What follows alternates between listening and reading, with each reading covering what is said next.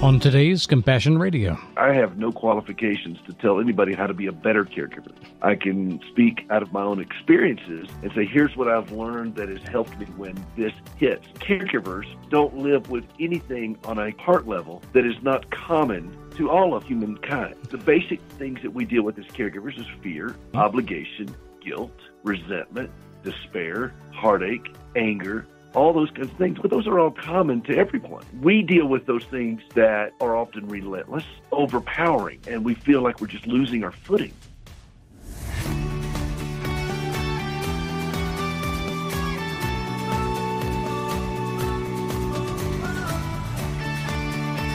Give all your worries and cares to God, for He cares about you. So says Peter in his first epistle, chapter 5, verse 7. Seems simple, doesn't it? Hi, Bram Floria here with Compassion Radio, the daily journal of what God's people are up to, where they're doing it, and how God is making it all make sense in the big picture. If there's any particular group of people quietly going about the Lord's work in unassuming ways in the world, it's got to be caregivers. By that I don't mean people who have a lot of natural sympathy. Feeling warm fuzzies for others is great, but it's not particularly useful for the heavy lifting of agape-style love. You know, the kind of love that Christ himself demonstrated. Whether caring for those suffering from COVID, long-term illness, or mental decline of aging, there are millions right now who take the lead in providing compassionate care for others. Often with little or no training, love simply required it. Our guest for the next few programs knows a thing or two about it because he's seen a thing or two. He and his wife have been through the ringer for decades, and frankly, it's to our benefit, even though that'll sound like a brutal assessment once you hear his story. We'll just start out with this thought. Thank God for those willing to say yes to one of the hardest jobs you could ever love.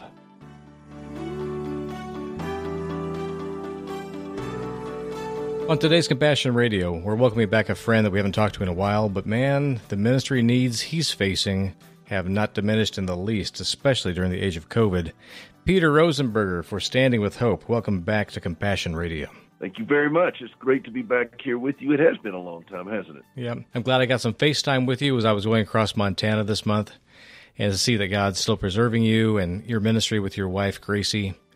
You have your hands on a whole bunch of things, but the thing that people know you most for, I guess, in the United States now, is for your growing radio ministry of your own, called what? Hope for the Caregiver. Hope for the Caregiver. Broadcast across this nation on another network, and we're glad that you're doing the work you do. Tell me what it's like to be getting up early on a Saturday morning to listen to people call you seeking solace and looking for encouragement and hopefully to download a story or two and maybe laugh a bit along the way. Well, I didn't set out to be in radio, but I've discovered that I have really come to cherish it, and I do love it, and I don't even mind getting up early. My time out here in Montana, I don't get up late anyway. I get up early as a caregiver myself for now 35 years. And so I get up. That's actually my time for myself. And I find that for a lot of caregivers that we get up early and, you know, kind of face the day and get meals planned and things such as that.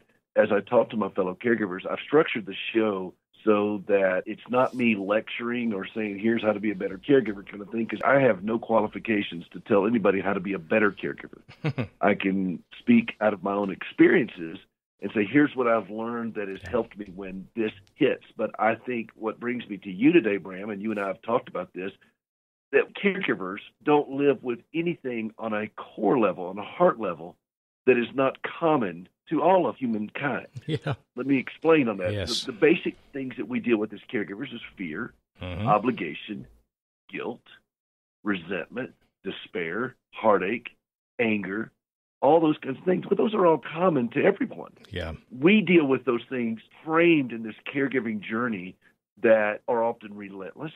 They're often nuclear. They are often overpowering, and we feel like we're just losing our footing. Yeah. And so that's where I've approached this. I've been a caregiver now for 35 years for my wife. Let me just stop on the issue of caregiving right there, because obviously the word caregiver is going to be mentioned a number of times in this program, but it does have a specific realm that you were discussing, and that has to do with the long-term care that you have to offer to somebody who needs it physically, emotionally, medically. Your situation is a pretty intense one, so just give us a quick breakdown of how you and Gracie have navigated the past 35 years. Well, and that's a good point, because a lot of people think, well, how do I know I'm a caregiver? A caregiver is somebody who puts himself voluntarily between a vulnerable loved one with chronic impairments and even worse, disaster. Okay, that's the starting point, because a lot of people say, well, I'm a parent, I'm taking care of children. Well, it's apparent that you're a parent, but that's not a caregiver. Those children are expected to grow, mature, and become functional, independent individuals. But that doesn't always happen when you're dealing with a caregiving situation. You've got somebody who has cognitive or physical developmental issues or impairments that are brought on by trauma or disease or things such as that.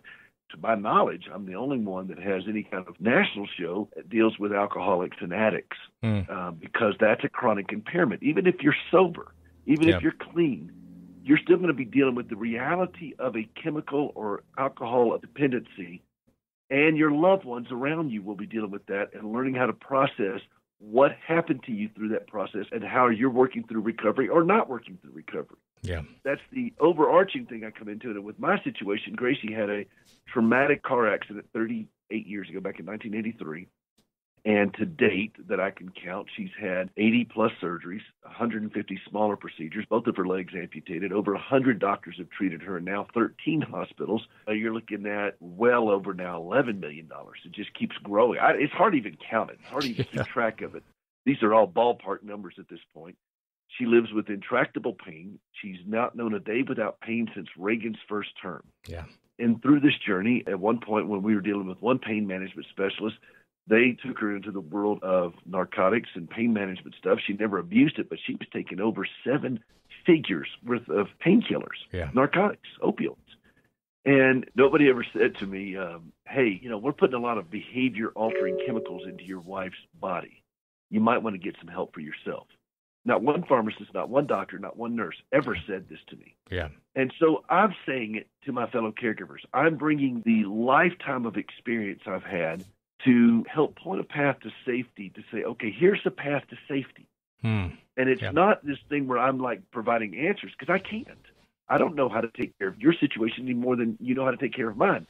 But what I can do is go back to, okay, what the scriptures say, number one, and how does that apply to us as caregivers, number two? So, for example, I had a lady that called into my show, and she said, well, I guess God put me on this earth to be a caregiver. No. The Shorter Catechism, Westminster Confession of Faith says, what's the chief end of man? It's to glorify God and enjoy him forever. That's our highest purpose. Now, for a lifetime, for a season, for decades in my case, we may be a caregiver, but we have a greater purpose than just limiting ourselves to that journey. And if we see that, it's a game changer for us. People say erroneous things like, well, God never asked you to do more than you can handle. You've heard that one before. Yeah. Well, that's not scriptural. No, it's not. He always asks you to do more than you can handle. He asked a man with a withered hand to stretch out his hand. He asked a blind man to see. He asked a dead man to come out of the grave. But he never gives us more than he can handle. And there is a difference, theologically speaking and doctrinally speaking. And functionally speaking. Functionally speaking, yes. Your faith, you and I have talked about this before, that faith is obviously a verb. It's not just a description of a thing that happened or an object or a place in the past. Faith is the thing that gets you out of bed and in your slippers and making coffee at 4:30 in the morning, or you're not going to be able to meet the objective you have that morning to do something like get to a doctor on time or get a bath done or get a house clean. You exercise the faith that you will have what God will provide for you. And more than just the grit of getting through the negatives and having to survive or endure, you've been discovering through all this too that somehow in the midst of all of that torrent of responsibility and difficulty, that there's real joy in there, that God shows up and he's with you in this. There's a lot of people listening to our program right now, Peter, that are at the same time of day. It's early morning where most people hear this program. They might be caregivers themselves and are up because of that reason. So I do want you to be speaking as if you're part of family here. What is it like then for you to make that decision to say, I can be competent and qualified to do this job because of Christ and because of the love he puts in me and because of my commitment, my covenant with my wife to be there till death parts us and still enjoy it? Talk about that. Well, this is a problem a lot of caregivers struggle with. They feel like they've got to put their life on hold until their loved one gets better or worse. And usually it's worse. They die, and then we'll get on with our life. They've got to put not only their life on hold, they put their joy on hold, they put their business on hold, they put everything's on hold. Right. Well, I go throw myself recklessly into this situation, and I say, no. Gracie and I have been doing this now for 35 years. I can't put that much life on hold. It's not going anywhere. If you have a special needs child, for example, if you have a child with autism or a child with Down syndrome, you can't put your life on hold. You have to adapt and be flexible. Yeah, but life is worth living. I mean, I don't have to put my humor on hold. I don't have to put my joy on hold. And this is the mistake. It's a trap that a lot of caregivers fall into, and we struggle with this. And I think, no, wait a minute. This whole world is broken. Everything about this world is broken. Are we going to extrapolate that we can't live an abundant, victorious, meaningful life of substance in the midst of a broken world? We got to wait till everything's fixed? That doesn't make sense in the light of everything that Scripture says and what Christ came here for. Yeah. In the most recent episode of The Chosen, I've been watching, I've really enjoyed it. Yeah. It was episode 2 of the second season. The character of Jesus said, I've come to talk about another kingdom. It's not of this world. Kingdom is not of this world. In that world, all is being made right. All is right. But in this world, you're still going to have bones that break and hearts that break. And I'm paraphrasing the dialogue, but that's the gist of it. There are things in this world that are just heartrending. Yeah. We're going to weep. In fact, I'm going to be doing a whole series on the show about mourning, because I think it's important to learn how to mourn healthily. We're going to mourn. We're going to weep. The calling to lament. Yeah, but we don't have to do it with despair or with rage. And that's where I'm looking for my fellow caregivers, is to say, okay, can we do this in a healthier manner for ourselves and recognize that this is mourn-worthy? Jesus said, blessed are those who mourn, for they shall be comforted.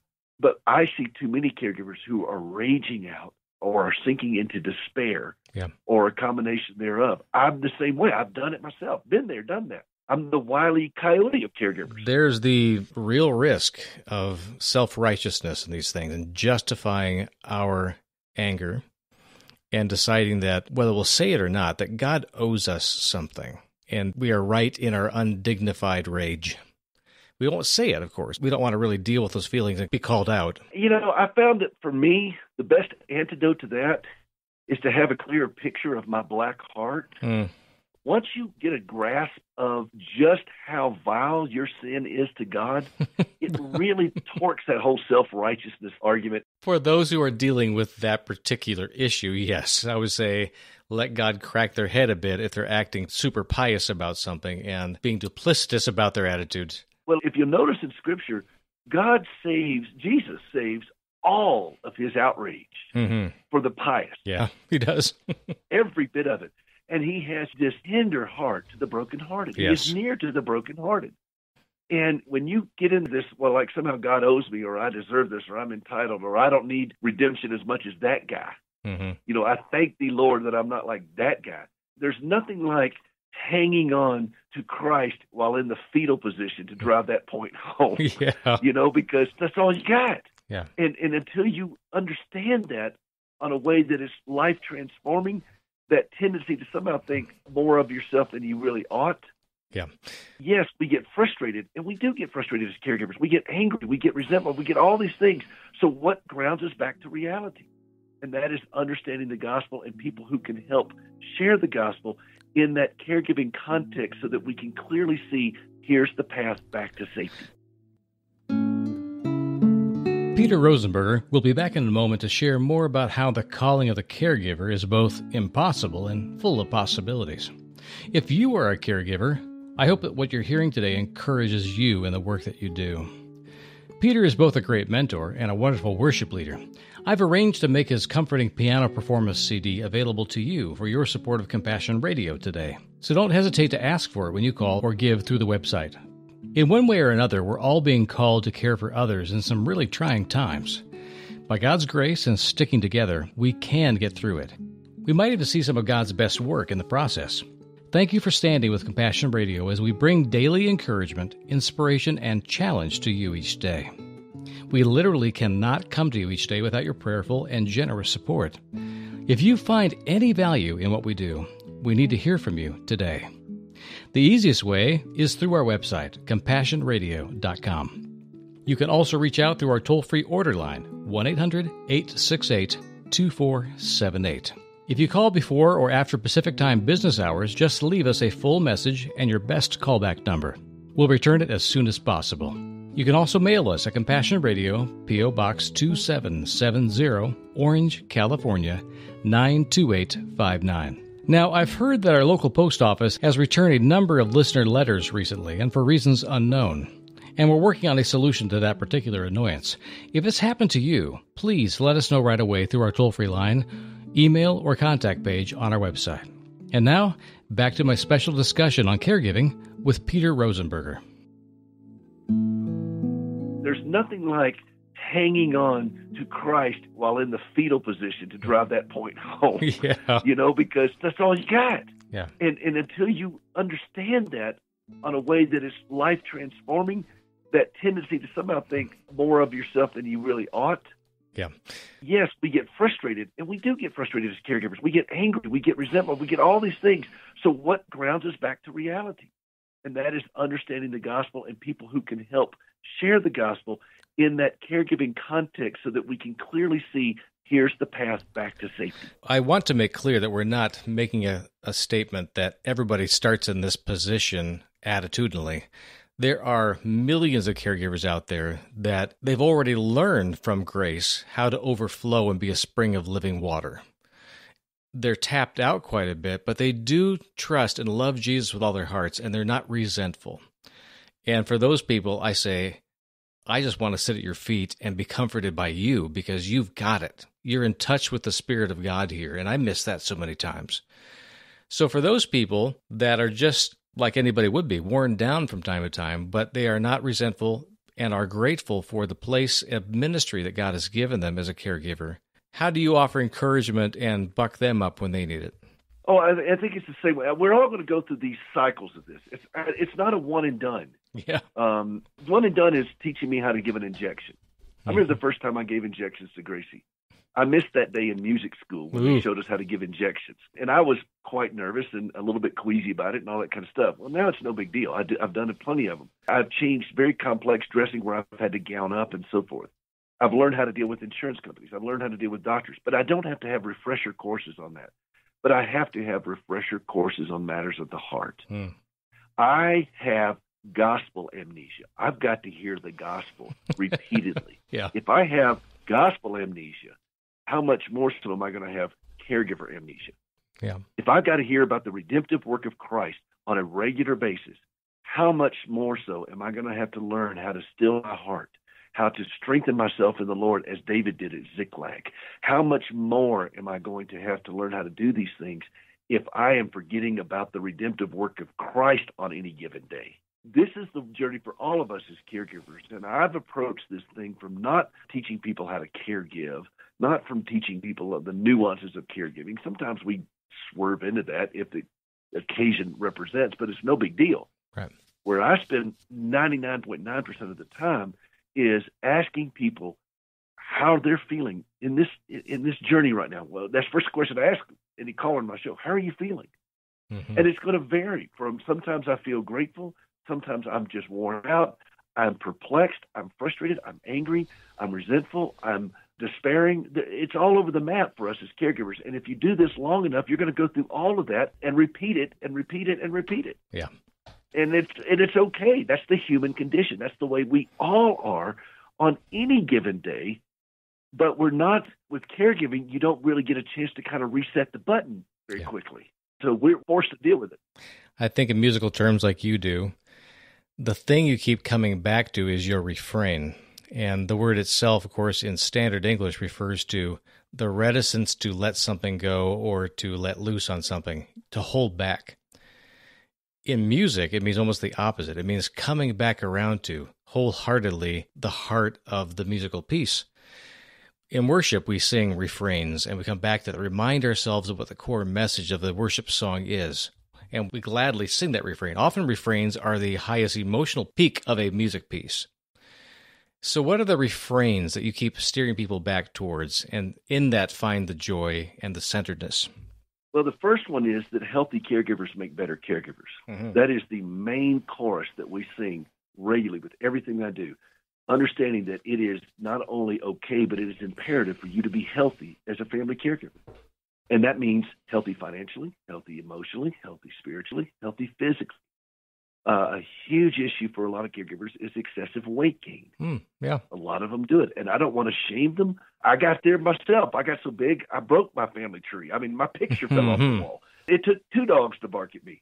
So they call it comfort food for a reason. Yeah. And the stress hormones, too, I imagine. People's stress actually makes it maintain that mass. Oh, and you reach for comfort food. Yeah. And I get it. One of the saddest things I see often is somebody who's in a wheelchair being pushed by somebody who is morbidly obese. And the greatest weight they carry is not the weight that's on their body, it's the weight that's in their heart. Yeah. And so the refrain I come back to is healthy caregivers make better caregivers. I want to drive that point home. I will take a hymn each week on my show, and I'll do it kind of like, okay, tell me if you know this hymn. And the reason I do that is because some of these hymns are so familiar, but if you think about the text of this hymn, and particularly the chorus, then in the context of caregiving, that maybe you'll remember that. We did He Touched Me the other day, the old Bill Gaither tune. Oh, He touched me. Yeah. Yeah, most people don't know the verse, but they know the chorus. Right. And so I want them to see, oh, He touched me. And oh, the joy that floods my soul. Something happened. Now I know. He touched me and made me whole. Now that is implying a touching now, not waiting until we're raptured into heaven or our loved one has passed away. Right now. Yeah. Right now. And I want them to sing that. I want them to sing, and can it be that I should gain an interest in the Savior's blood? Amazing love. How can it be that thou, my God, wouldst die for me? Yeah. That refrain of that song. To God be the glory, great things He has done. So loved He the world. And then we get to the chorus. Praise the Lord, let the people rejoice. And if we can understand these texts, these refrains, which is a great point that you brought out, of what that means to us, then in those moments when our hearts are sinking, we can remember, it is well. It is well with my soul. We can remember those little snippets of phrase that give us just enough light, enough lamp to be able to see the next step and say, okay. There may be more people that jump into this pool with you and offer advice and do a talk-based program. I think one of the distinctives that you will always have with your particular ministry is that you have a musician's heart and training.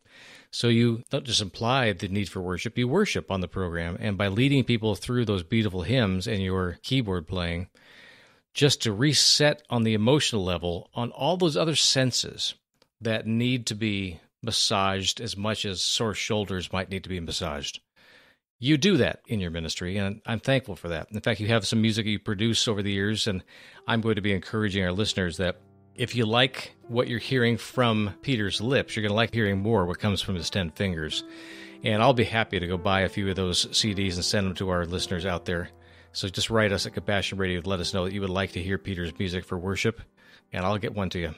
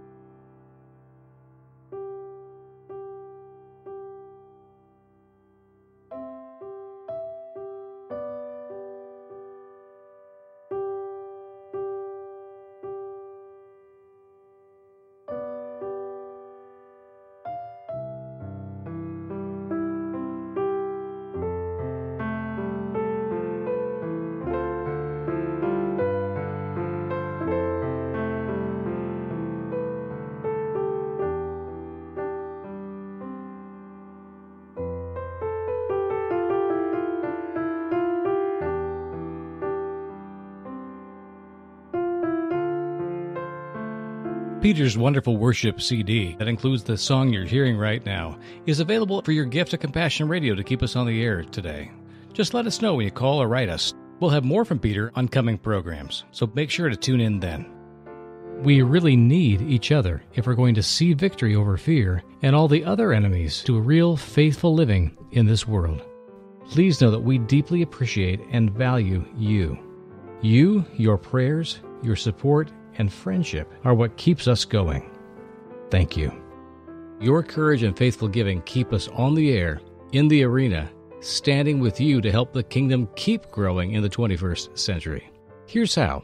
Just visit our website, CompassionRadio.com, or call our toll-free order line, 1-800-868-2478. Our mailing address is Compassion Radio, P.O. Box 2770, Orange, California, 92859. Reach out to us whatever way works for you. We can't do this work any other way than with you. Thank you for loving us in this way. And remember, none of this is possible without you. If you believe hearing the good news from the front lines of faith builds your faith, then let us know today. Just call us at 1-800-868-2478. Write us at Compassion Radio, P.O. Box 2770, Orange, California, 92859, or make your gift through our website, CompassionRadio.com. We need you, friend, so contact us today. We'll see you tomorrow. On today's Compassion Radio. When you're in anguish, when you're in sorrow, when you're in loss, when sorrows like sea billows roll, that is when we are driven to our knees to cry out to this Savior who is eager and waiting to minister to us. But we have to accept the fact that we have a need. And it is so difficult for so many of us to do that. I know it is for me. I'll fix this. I can do this. I got it. No, I don't. I caused a great deal of carnage before I came to the point to realize I can't do this.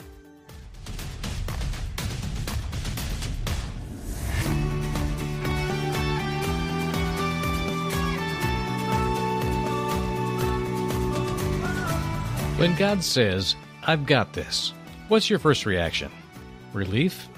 Annoyance? Encouragement? Envy? It seems like we sometimes have a very hard time letting our Heavenly Father pry our white knuckles off the thing we're holding on to so hard, trying to make things work out when we're least equipped to handle it. Seems silly, but it's often true. Hi, Bram Floria here with Compassion Radio, the daily journal of God's courageous and humble people who are learning to let go and let God, as the saying goes. Peter Rosenberger knows a bit about this, and I'm understating it a bit. As a full-time caregiver for 35 years to his wife, Gracie, he's experienced everything you could imagine on a daily basis just to provide the care she requires as a survivor of a near-fatal car accident when she was just a teenager.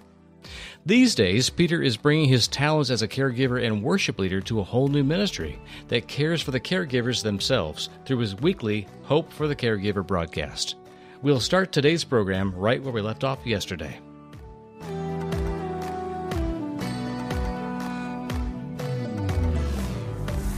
I think one of the distinctives that you will always have with your particular ministry is that you have a musician's heart and training.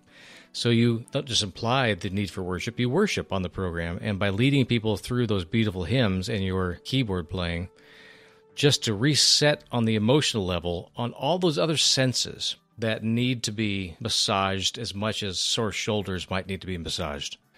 You do that in your ministry, and I'm thankful for that. Well, to your point, Bram, Martin Luther said, next to the Word of God, music elevates the soul like nothing else. Mm-hmm. And so when I play these hymns, I go back on my CD, for example, Songs for the Caregiver. I did hymns very specifically addressing the core need of a caregiver. Like the first hymn is, there is a place of quiet rest near to the heart of God, a place where sin cannot molest. And I can guarantee you there are people listening to this right now, this interview with you and me, who have felt like they have just been molested by sin. Some of them actually physically have been, but so many people are living with the trauma of sin's molestation. That's harsh language, but you're right. It is harsh language. It's a harsh world. Yeah. Sin is a harsh business, and what happened on the cross was a harsh remedy. Mm-hmm. And so that's where I want to drive people to understand just how magnificent the cross is, so they can understand this in the context of the suffering that they have to watch. We are sharing in the sufferings. When Jesus stood at the grave of Lazarus and he groaned within him, most commentators are saying that Jesus got angry. He was angered at death. He knew what he was about to do. He knew what was going to happen with this. He knew who he was, but he was angry at death.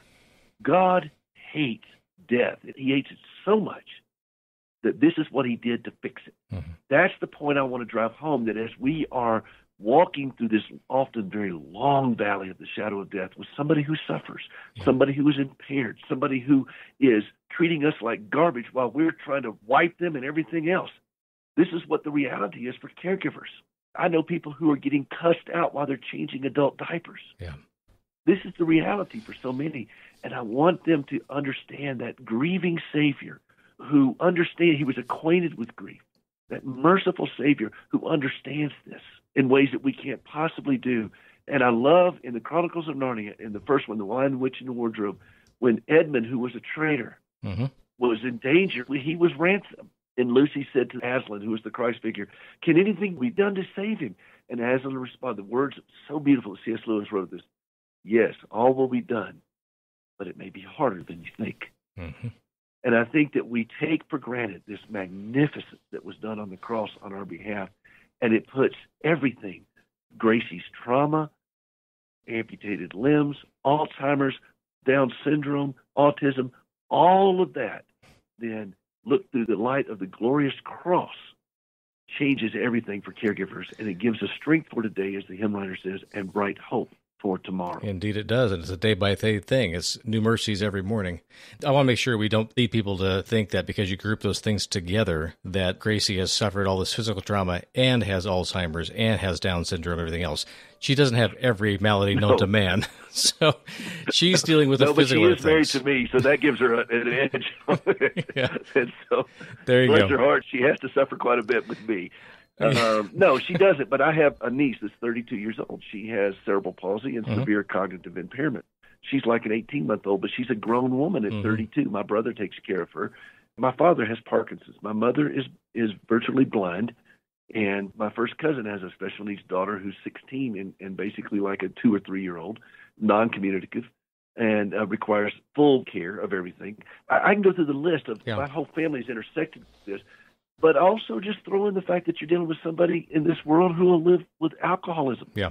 There are people right now listening to this show right now who have an alcoholic in their life, and they're watching these people spiral out of control, or an addict. They're spiraling out of control, and they're throwing enormous amount of resources, physical and emotional and financial resources, at helping these folks, and it's crushing them.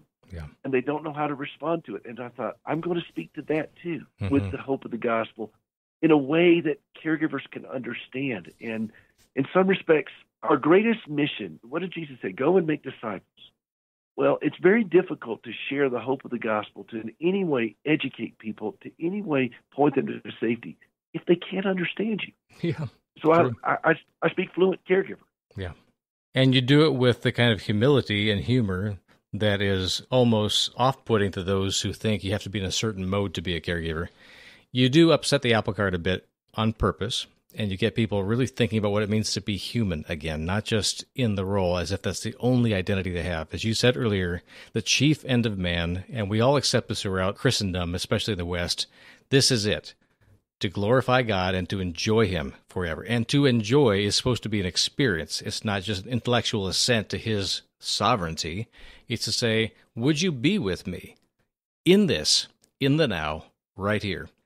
How do you restore yourself, Peter? How do you and Gracie build memories and times that are tender and are enjoyable so you have something to keep putting that pin on the board saying, we did this together? Just yesterday, I saw that you guys made a quick run down to Yellowstone National Park, because that's fairly near to where you live in Montana now. Is that the kind of thing? And if it is, what did you learn this time around when you were out there communing with God and nature? Well, first off, I learned that this is the better time of the year to go because there's less crowds. Yeah, and so we had a lot of space there. Now, we live in a place where we have a lot of space anyway. Montana, they've been social distancing since 1889. Yeah. And they want to keep it up. We do. The state motto now is, y'all go back home now. Yeah. We do several things, and it's important. We do them individually. We do them together. Yesterday was one of those moments where we just kind of looked at the beauty of this world and tried to leave as little mark on that beauty as possible, and just appreciate it for what it was. The other thing is we do music together, and that's an important part of our life where we have that. I find those places of slowing down. A guy gave me a great piece of advice when we first moved out here. He said, drive at the pace you're comfortable slamming into the ditch at. Yeah. And that's a great piece of advice for life. because I think we're going to end up in a ditch. But if we could slow down and slow our hearts down and realize, oh, wait a minute, it's really not all up to me. Mm-hmm. You know, my wife has a Savior. I'm not that Savior. Yeah. And I tell myself and my fellow caregivers, look down at your hands. If you don't see nail prints, this ain't yours to fix. Yeah. And so then that frees me up then to go and, you know what, I'm going to go outside. I just got back from before we did this interview together, and you heard me huffing and puffing. And Yeah, you mocked me. But no I'm trying to lose such some of that thing. weight, get into shape. No, I'm just kidding. But I was out walking, just enjoying the beautiful weather out here and taking a moment just to go outside, just to clear my head. Mm-hmm. In the wintertime, I feed the horses on a snowmobile, and I pull a little sled with hay on it, and the horses come running up beside me. There is nothing like racing through a snow-covered pasture with horses kicking up the snow everywhere to change your perspective on life. I'll get up there and go in the hot summers and soak my feet in a cool stream and just be still for a moment. The other thing I did, Bram, so you would appreciate this, I turned off a lot of network television and the news, because I think that the news in this world is designed specifically to keep us ramped up. Yeah. I had a knee surgery last fall. They had fixed something on it. And while I was recuperating, I watched a ton of documentaries, just a ton of them, on everything from Lewis to Tolkien to Spurgeon and Huss and Luther, and it just so many different things I was watching. Number one, I felt smarter for doing it instead of watching network television, which I always feel stupid for doing. But then I was also struck by these guys, particularly the reformers, how anchored they were on the Word of God. Yeah. How solely they based everything, their well-being, their emotional well-being, everything on the Word of God. It provided a place that they could go to and stand on when everything looks like it's all just falling apart. Mm-hmm. And how restorative that is to our souls and what that means now. And, you know, maybe as I get older, I appreciate these things a little bit more. I don't know. I spent a lifetime trying to solve a problem that was not mine to solve. Yeah. And I learned that God owns this. I didn't do this to Gracie. I've done my own share. I've caused my own heartache. But I didn't do this to her. She had a car wreck before I ever met her. Yeah. I didn't do this to her. I can't undo it. So what's my role? And my role is it's stewardship. Yeah. And to do the best I can with it. And in the process, she deserves to have a healthier, calmer, and even a more joyful caregiver. And we've had extremely tender, beautiful moments while in the midst of craziness. Yeah. Changing, addressing with a really ugly wound. You know, she's had seizures, she's coded, she's choked, and all these things. You know, I'm there for her in these moments, and then following these moments that are so traumatic, we can just kind of be still. And she's had humiliating moments where she's not able to do certain things. And in those moments, I just told her, I said, sing, Gracie. And she's like, praise the name of Jesus. And these humiliating moments, those are restorative moments as well. You know, and so this is our journey, and this is the journey for so many millions of people around the world. And your show is global, and it's common to everyone. Caregiving transcends everything. Religion, race, creed. If you love somebody, you'll be a caregiver. You live long enough, you're going to need one. It's just that simple. Mm-hmm. And so here's the message that I have come to understand. And like I said, I speak fluent caregiver, but the greater news, the greatest news is that it's our Savior's native tongue. Indeed. I don't think that if God had a plan for this world in the face of death, for us to do anything else but ignore it and hope for another life to come, we'd be totally wasting the very existence He gave us. I do believe that there was something special that can only happen in this realm that won't be possible in the realms to come, as good as heaven will be. How much suffering can there really be where there's nothing but perfection? And how much do we actually learn the heart of our Savior, and how wonderful it is to connect with other people, especially our loved ones, unless we've had to face difficulty and even pain or suffering with them. I do believe there's a beauty in that cannot be experienced anywhere else, period. And so what you're exemplifying for us, Peter, is not just something we are needing to be afraid of, and God forbid it should ever happen to me, but God that we would be, as we see in Peter and Gracie, when the time comes for us to be receiving or giving the kind of grace that's necessary for us to draw close and not be pushed away, not to be spiritually and socially distant the rest of our existence. There is something about what you do, Peter, that draws you into the very heart of God. Peter Rosenberger will be back in a moment to share more about how the calling of the caregiver is both impossible and full of possibilities. If you are a caregiver, I hope that what you're hearing today encourages you in the work that you do. Peter is both a great mentor and a wonderful worship leader. I've arranged to make his comforting piano performance CD available to you for your support of Compassion Radio today. So don't hesitate to ask for it when you call or give through the website. In one way or another, we're all being called to care for others in some really trying times. By God's grace and sticking together, we can get through it. We might even see some of God's best work in the process. Thank you for standing with Compassion Radio as we bring daily encouragement, inspiration, and challenge to you each day. We literally cannot come to you each day without your prayerful and generous support.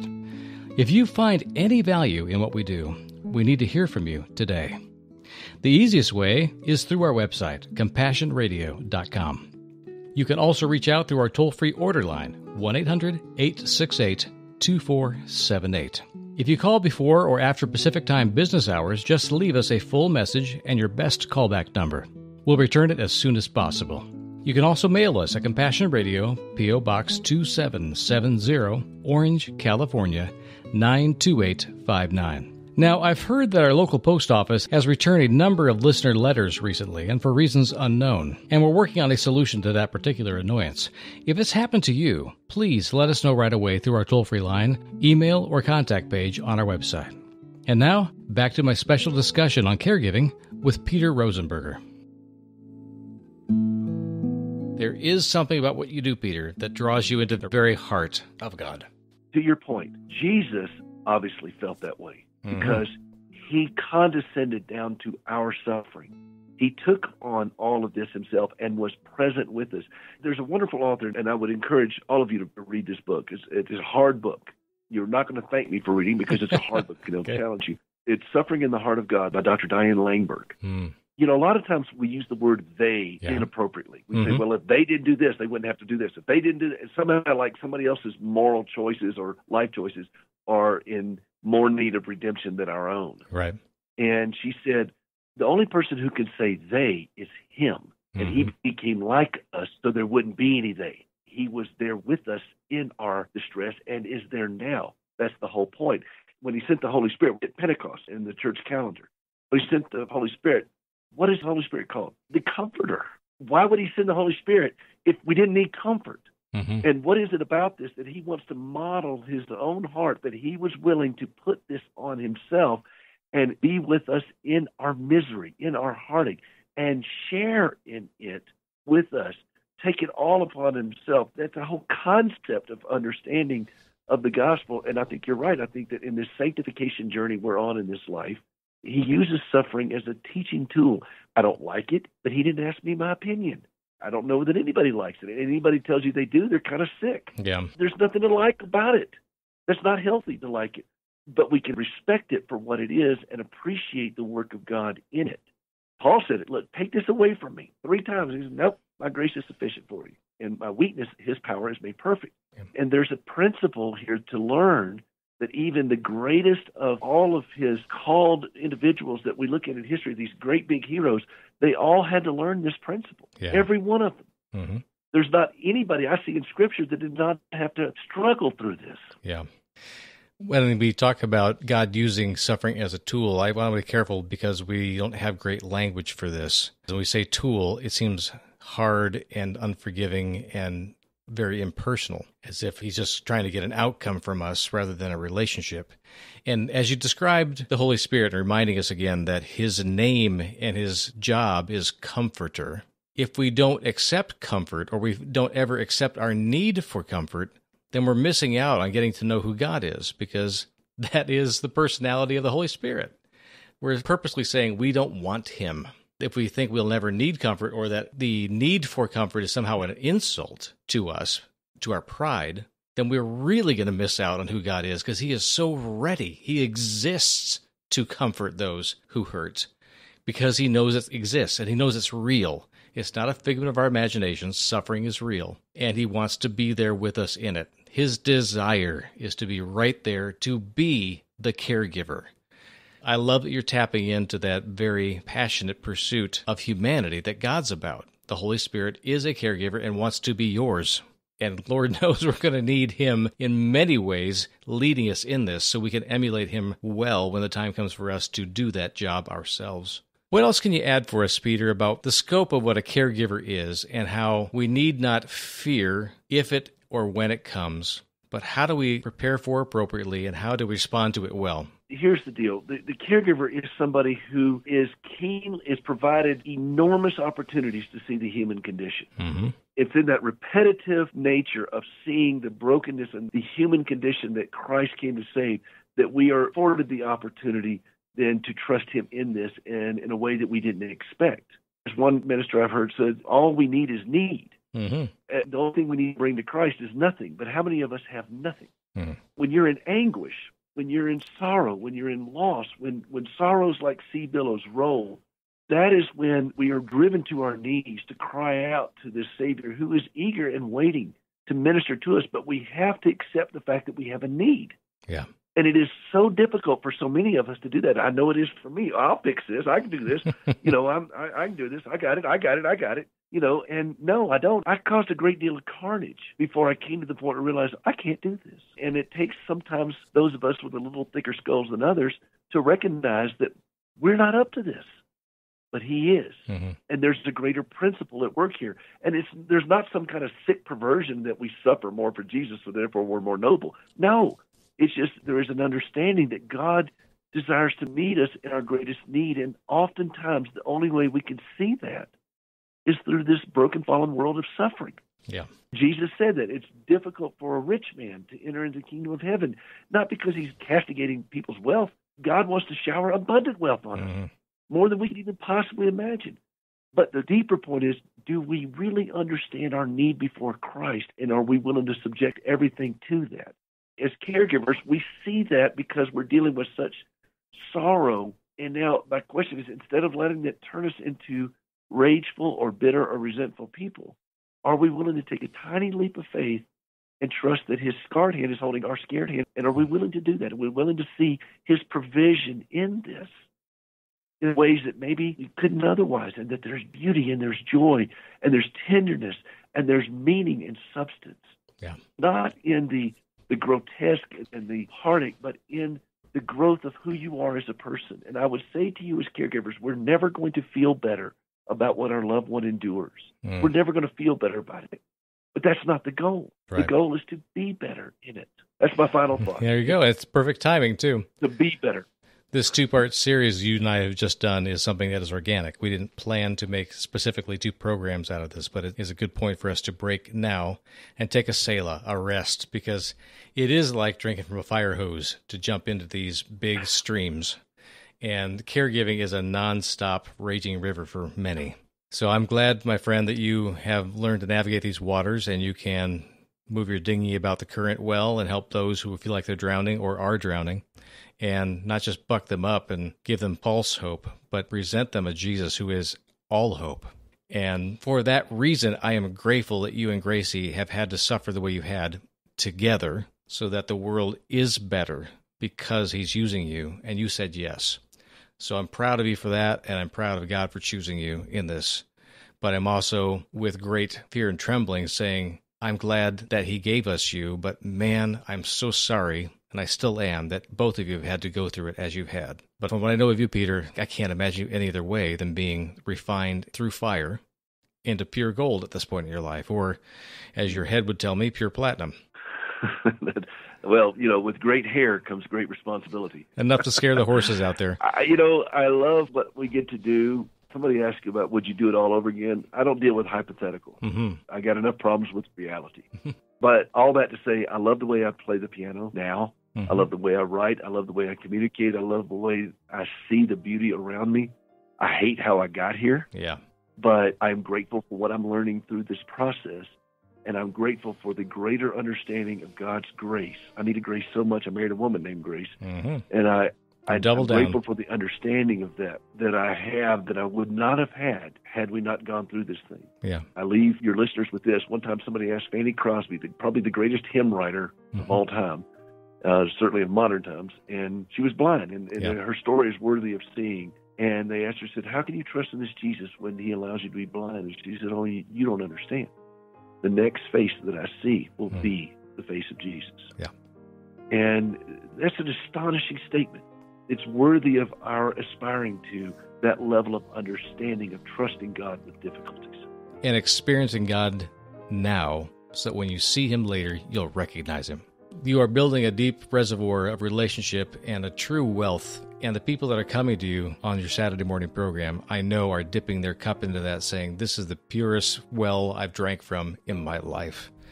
So thank you for ministering to them day by day. And for those who are hearing this program, we have Peter's music available. I'd love to send one to you. So just let us know here at Compassion Radio that you're interested in learning more about Peter and Gracie Rosenberger and their Standing with Hope ministry and their fine music. Just let us know when you write us or contact us on the website today. Peter Rosenberger, thank you so much for spending this time. I know it's tough to get back into the mode and keep putting out and speaking as passionately as you need to do for this kind of medium, but thank you for giving us the energy you have on top of your other responsibilities. Well, Bram, it's a pleasure, and every time I talk about these things, I'm able to be strengthened myself through it and banging these ideas around and looking at them again freshly. So thank you very much for the privilege, and thank you for all that you do around the world on this program. Thanks again for being on Compassion Radio today.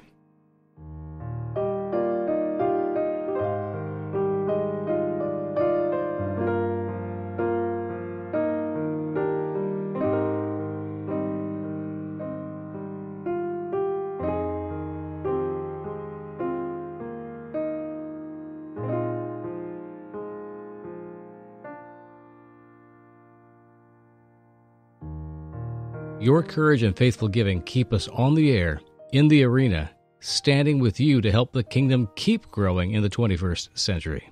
Here's how. Just visit our website, CompassionRadio.com, or call our toll-free order line, 1-800-868-2478. Our mailing address is Compassion Radio, P.O. Box 2770, Orange, California, 92859. And remember, none of this is possible without you. If you believe hearing the good news from the front lines of faith builds your faith, then let us know today. We'll see you tomorrow.